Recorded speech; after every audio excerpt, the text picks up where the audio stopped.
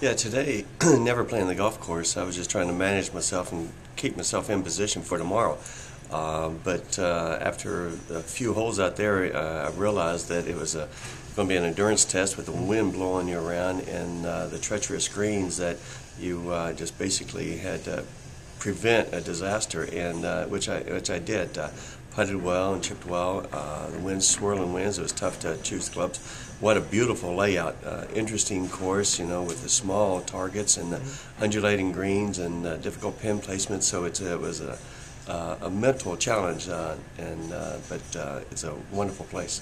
And as a former champion of this event, what will it take going into tomorrow to secure another win? I think it'd come right down to the last few holes.